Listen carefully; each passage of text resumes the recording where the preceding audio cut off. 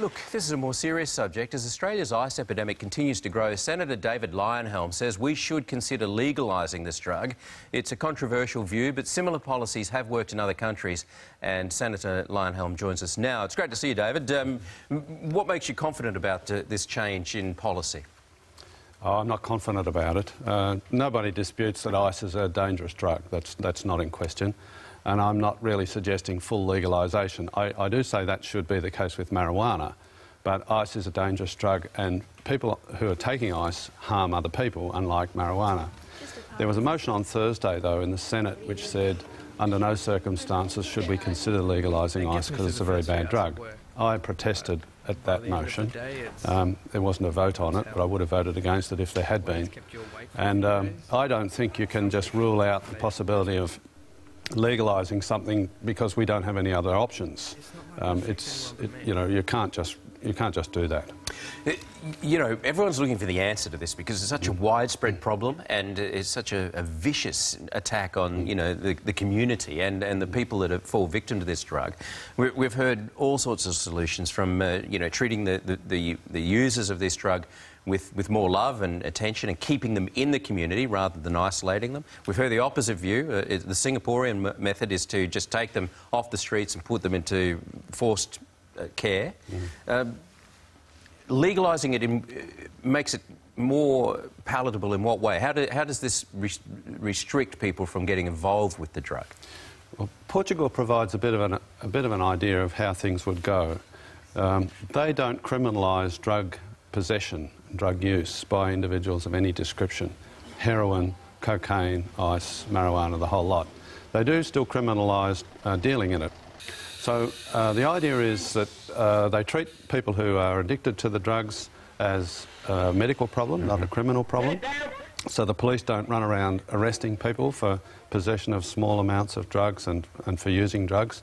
The police resources can then be directed at interfering with the drug trade and concentrates on the people making money out of the misery. That's essentially the bottom line. They've been doing that now for about 14 or 15 years. There hasn't been an explosion in use. There hasn't been any marked deterioration in the sort of health of the country, if you like. There hasn't been any marked drop in drug use either, it must be said. And there's a proportion of people who are always going to take drugs, and it's very difficult to, you know what to do about those sort of people. I'm on a parliamentary joint committee on law enforcement. We've heard evidence from experts who've told us there aren't in fact any more overall drug users, but the percentage of them is around about the same. There's more people using ice now, but that's a result of less people using, say, heroin or cocaine. Right. OK, that's interesting, because the feeling that you could get, you know, watching us this morning is that this is an epidemic that's going to sweep right over us.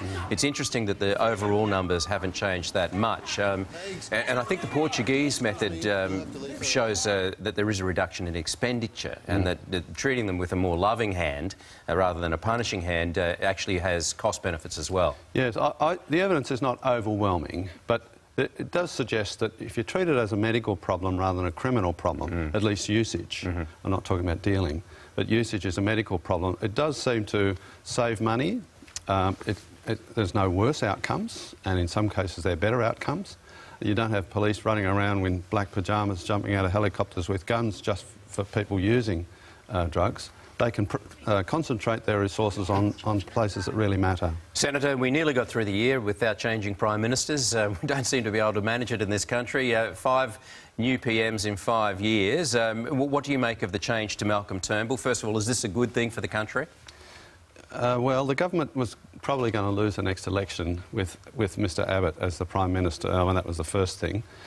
So the question then became a matter of whether we wanted Mr Shorten as the Prime Minister. The Liberal Party obviously saw that that was going to happen, so they decided something needed to occur. I was a bit surprised that it happened before the Canning by-election. I thought they might wait until after that. I got caught by surprise. But I like Mr Turnbull. He's a nice guy, very friendly, gregarious. He's reached out to the crossbench. At a personal level, I agree. He and I agree on quite a number of things. So from a personal point of view, I welcome it. The question will be whether he can bring the Australian public with him. His argument for a change was based on economics. We have a bad budget situation. It's getting worse. We need to bring our debt under control. We need to bring our expenditure under control. If he can convince the Australian public on those things, then it will be fantastic. We've had a series of very weak governments, and largely because of the influence of the crossbenchers. Do you think he's going to be able to harness your individual forces and create something good for Australia? We had a meeting on another matter during the week, 6 of us on the crossbench, and we were chatting about this, and there was no negative feelings at all about Mr Turnbull, where there are several people on the crossbench, not me, I hasten to add, who weren't very positive about Mr Abbott. He's already reached out to us all and had a chat to us all. I think the early signs are really good. If he wants... Some of the legislation the government wanted to get through, they lost very narrowly. I think if they brought some of that back, and he got involved personally in talking to some of my crossbench colleagues, the outcome could easily be different. Good talking to you, Senator. Thanks for your time this morning. My pleasure. Deb? All right.